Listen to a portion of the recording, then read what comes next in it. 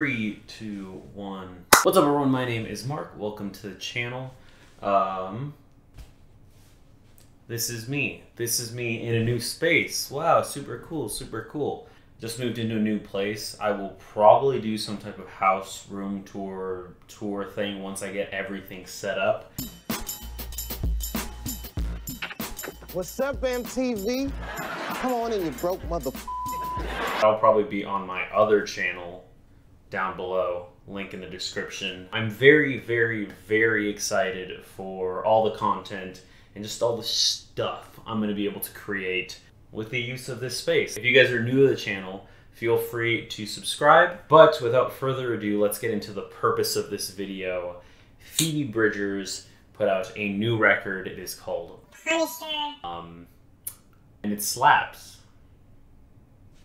So I originally discovered Phoebe Bridgers right as Stranger in the Alps, right when it came out. Consistently been one of my most played albums since. Such a good listen all the way through. It's so haunting. I just get chills down my spine anytime I listen to it, and I've been a massive Phoebe Bridgers fan ever since. You know, we've heard a couple of projects from her, but I do think she does her best work when she's kind of on her own. Let's just get right into it. First song is called DVD Menu. It's kind of cool, violin-led, ambient, eerie, weird white noise in the back. Not really much of a song. It's just an intro. I don't really love it as an album intro because I don't really know if it paints anything for the album. But with that said, I absolutely love it as a song intro. I think it transitions gorgeously into Garden Song. The song just makes me want to like find a random parking lot, pull up, get into the back seat of my car, lay there with my head all the way back,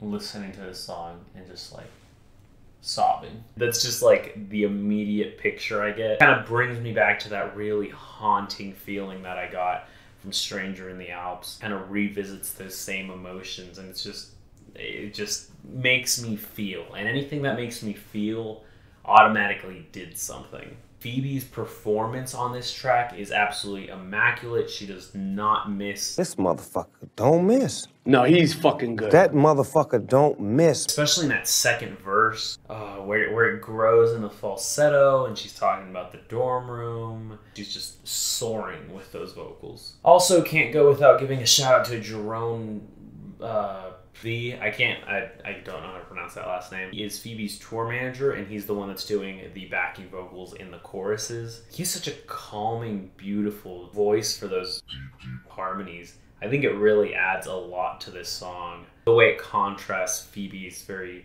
very soft, light, faint vocals. Lastly, there's like some noise sound thing. I know it's music, it's all noise. I don't really know what it is. I don't know if it's the strumming of the guitars or the picking, just some random rhythmic noise with some effects over it or whatever it might be. It seems like it's not actually a percussion instrument, but it's used percussively to kind of drive this song forward. I think that's just really creative use. For the most part, this is kind of classic Phoebe, what we know and love from her, just even better. The next song on the album is called Kyoto, and this one is easily already one of my songs of the year. I love this song so much. It's built different. It's built ram tough, or like ram.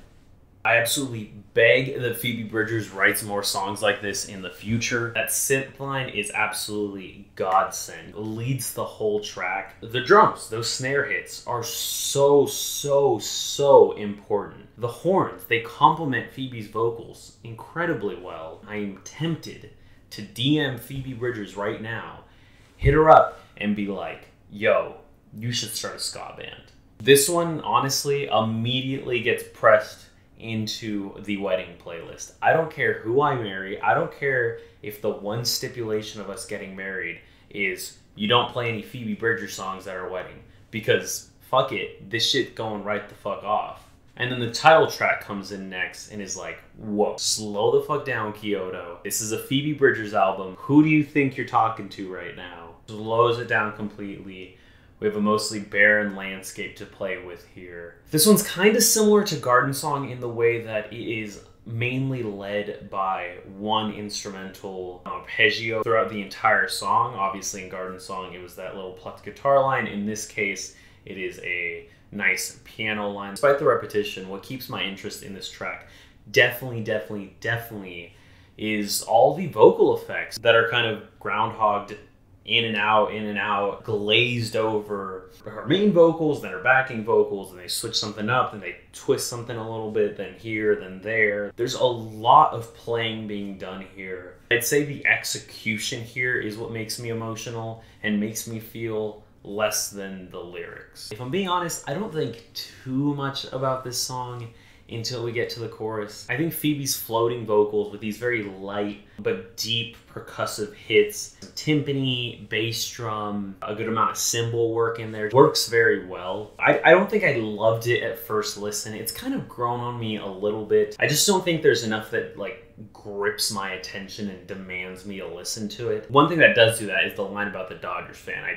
That one totally grabs my attention every time. The early parts of Chinese Satellites remind me a lot of the last track. The only thing is this song just grows into so much more. The first half of the chorus feels like I'm kind of jogging through like a very dense forest or something. And then that second half, I just suddenly break out into a clearing. And it's like a fucking Disney movie. It's like Phoebe Bridgers is a Disney princess and she's like singing and playing with animals. And like, I'm just like, what's going on? I love the strings in this one. And I also really like this song thematically. It kind of touches on Phoebe's wish, desire, hope, yearning for there to be something more than just real life. She wants there to be something more, something extra, something just greater to look forward to, I guess. While an uncommon theme to write a song about, I can totally relate. You couldn't have stuck your tongue down the throat of someone who loves you more,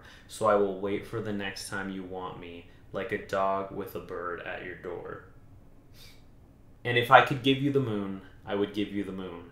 You are sick and you're married and you might be dying, but you're holding me like water in your hand. When you saw the dead little bird, you started dying, but you know the killer doesn't understand.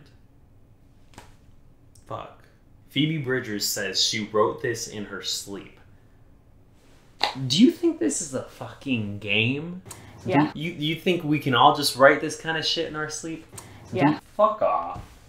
Fuck off. Gorgeous violin part in this track. And I think my favorite thing here is the creative structure of it. If you're kind of just reading the lyrics, you wouldn't really be able to tell that there's a chorus at all. However, the one repeated line at the end should probably count as a refrain. But nevertheless, lyrically there's not really a chorus, but musically there most certainly is a chorus. They just, you know, paint that instrumental chorus with different lyrics each time. Not something you see every day, but definitely something that was consciously decided on and I think pays off pretty well for this song. I See You is the only other kind of sort of mostly upbeat-ish song on the record other than Kyoto, and go figure, I love this one as well. If you don't feel something when you hear that refrain, I don't know who you are. Those repeated kind of drum crescendos that grow and then cut and then grow and then cut are so good in this track. If you're a work of art, I'm standing too close. I can see the brush strokes. But it makes it so much better the way the percussion works. Because she's like, if you're a work, boom, of art, oh, it's just the fucking, the snare hit right there just absolutely makes that and transitions gorgeously into that verse. Oh, so good. The next song is called Graceland 2, and I'm gonna pause the video, guys. Let's be real here. Black Lives Matter, defund the police. Let's replace every Confederate statue with a statue of Lucy Dacus. I'm just saying. Let me know if you guys are on board. Her backing vocals in this track, ooh, not to mention Julian Baker. I love you so much. I love you so much. I love you so much. Phoebe Bridgers, of course. Let's replace Mount Rushmore with Boy Genius. Just saying. Just saying. Drop a like if you're down. If we learned anything from Stranger in the Alps, it's that Phoebe Bridgers, her pen game is crazy. She's able to write these lyrics and tell these stories. You didn't even think you felt that way until you heard the song and you're like, oh shit, that kind of makes sense. And it makes you feel these things you didn't even know you felt, and then it just burns you on the inside because Phoebe Bridgers writes a depressing song about it, and you're like, fuck, what's wrong with me? What? I didn't mean to feel. What is this? Incredible, incredible album closer. So big, so grandiose, so climactic. And the ending of this song is just so cool. It kind of reminds me of the Wonder Years with I Just Want to Sell Out My Funeral. How you bring a lot of themes and kind of interpolate some sounds from prior in the album. All the features get one last shot in these gang vocals that are very broad. But you can definitely tell the voices apart here. The song just kind of starts decomposing in itself. Horn parts kind of start slowly falling apart, but kind of keeping this jazz feel that I really like. Vocals start getting more and more distorted, turning to screams. The end is near, the end is near. Admittedly, I think if the song was just like a random single, pretty good track, like, oh yeah, sure, that was alright. But knowing the context of the record, knowing that it is this grandiose closer of a song, knowing everything about it as far as bringing some themes back from the rest of the album, bringing some sounds back, I really like it. I think it's a great closer for the record. This is a dope release. This is well worth, I think, everybody's time, whether you're a fan of Phoebe Bridgers or have never heard of her before. I think Phoebe's composing has really taken a leap forward. These songs are complex, both lyrically and musically throughout. Some of my favorites released this year. Phoebe really can do no wrong on this album. In the heat of battle, he don't miss. No. In the heat of controversy, he don't miss. No. Even some of the songs that came off, quite honestly, a little boring to me first listen, have gradually grown on me as I've developed more appreciation for the overall work and the overall picture being painted here. Personally, not as good as Sitta, but with that said, that's one of my favorite albums ever, so I don't know if that's, I'm not trying to take away anything from this record at all. I'm thinking like a 7.7 maybe, 7.8, not quite an 8. Let me know how you guys felt down below in the comments. You've listened to my thoughts. Do you guys agree with certain things I said? Do you guys disagree? Am I stupid? Am I smart? Am I cool? Am I dumb? Let me know what you thought of this record down below in the comments. If you enjoyed this review and want to see more, go ahead and drop a like. Consider subscribing. Please support Phoebe Bridgers. She's amazing. She's amazing. She's amazing. Go listen to this record. Read the lyrics. Feel this record. Allow it to hit you right here in the chest. Thank you guys so much for tuning into the channel. As always, remember to do fun things and to stay beautiful. Thank you.